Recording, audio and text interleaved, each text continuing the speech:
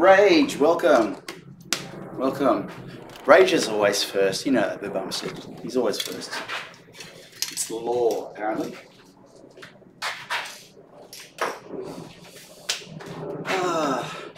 Anything else going on? Shout out. Yes, thanks for doing the shout outs. Yeah, please. Anyone shout out for everyone. I'm terrible at this. I left it on so that anyone can do it. We definitely need to shout out Steve. We've got a shout for the bum said. Who else? Who else? Karen! Already done Karen? Oh, well done. J10B2 is all on top of it. That's great.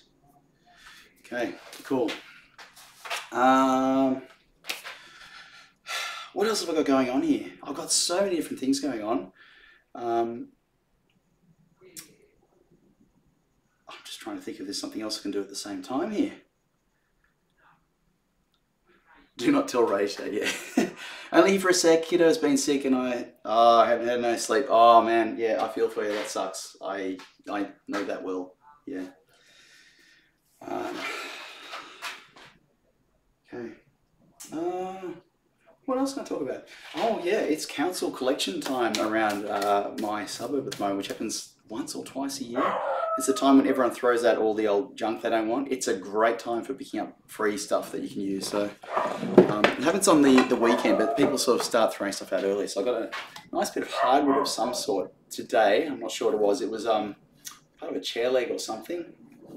No idea what I'll use it for, but you know, it looked like good quality wood. Don't even know what it is. It's probably Queensland maple. Looking at it. Could be, oh, it could be silky oak. It's kind of got that cross grain stuff happening. Yeah, it could be silky oak, could be Queensland maple, not sure. Also got a couple of sheets of melamine.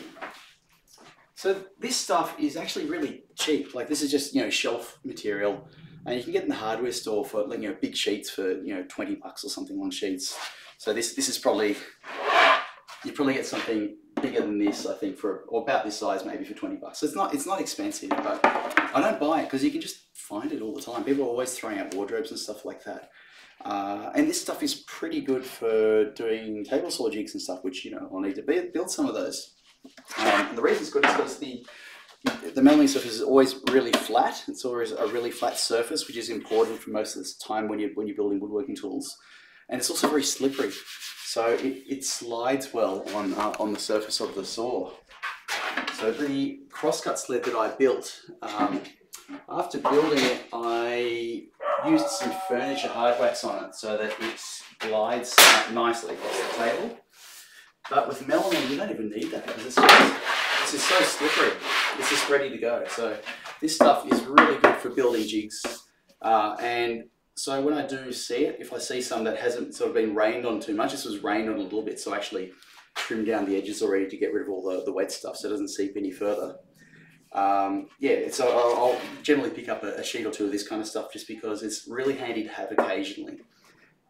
Don't need a lot of it, but when you need it, it's just really good to have it. So,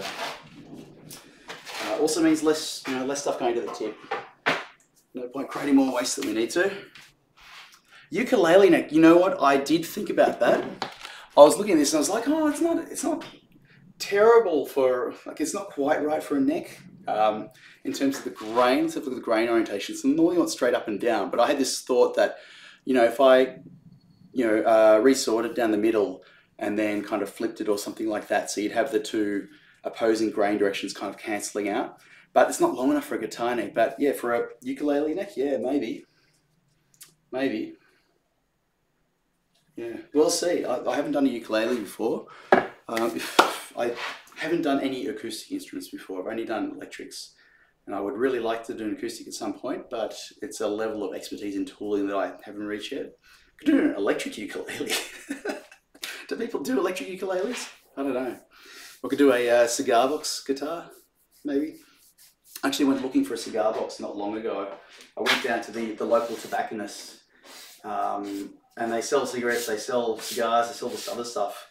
And I asked them for the box, the cigars come in, and they were completely confused. They had no idea what a cigar box was at the tobacconist, which I thought was really weird. So, I don't know.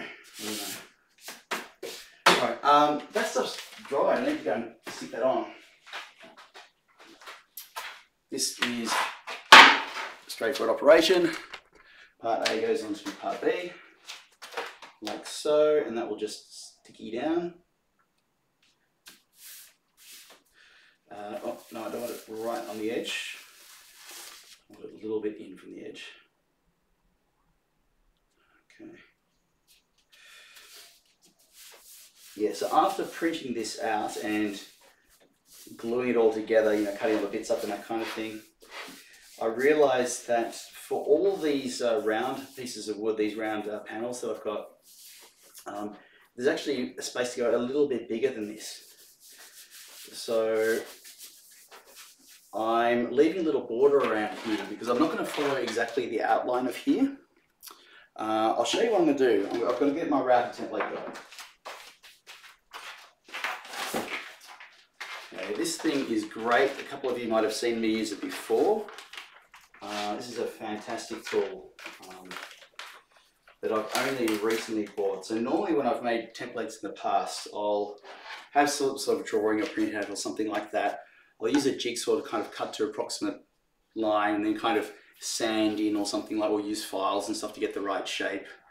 Or sometimes use a hand router very carefully to try and do it. But it's kind of painful. I haven't found a good way to create something from scratch. A lot of people will just use CNC machines or something like that, which I don't have. Instead I've got this